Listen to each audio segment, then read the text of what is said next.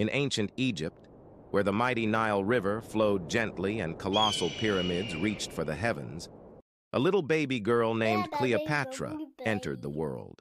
But she wasn't just any baby. She was a princess, and everyone whispered she would grow up to be Egypt's last pharaoh. Cleopatra spent her childhood in a palace as grand as the stories told about it, with towering columns and halls so vast they seemed to stretch to the horizon. Even as a little girl, Cleopatra was different. While other children played, she was always asking questions and wanting to know more about everything around her. As Cleopatra grew, so did her thirst for knowledge.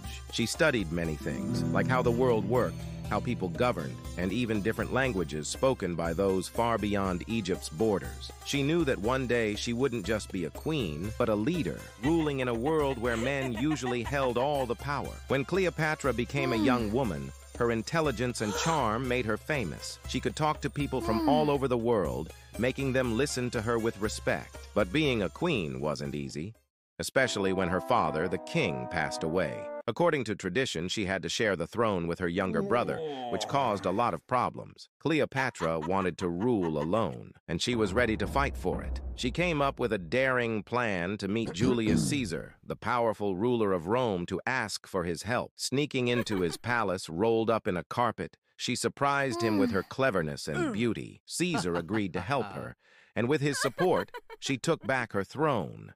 But tragedy struck when Caesar was killed. Cleopatra found herself in another dangerous situation, but this time she found an ally in Mark Antony, another important Roman leader. Together, they not only worked together in politics, but also fell deeply in love. Their love story wasn't just romantic, it was also political. They dreamed of creating a powerful empire together, but this made some people very angry, especially Octavian, another powerful Roman. This led to a big battle where Cleopatra and Mark Antony lost. Knowing she couldn't win against Octavian, Cleopatra chose to end her own life, according to stories, by letting a poisonous snake bite her. With her death came the end of the Egyptian pharaohs, as Egypt became part of the Roman Empire. Cleopatra's life was filled with courage, intelligence, and determination.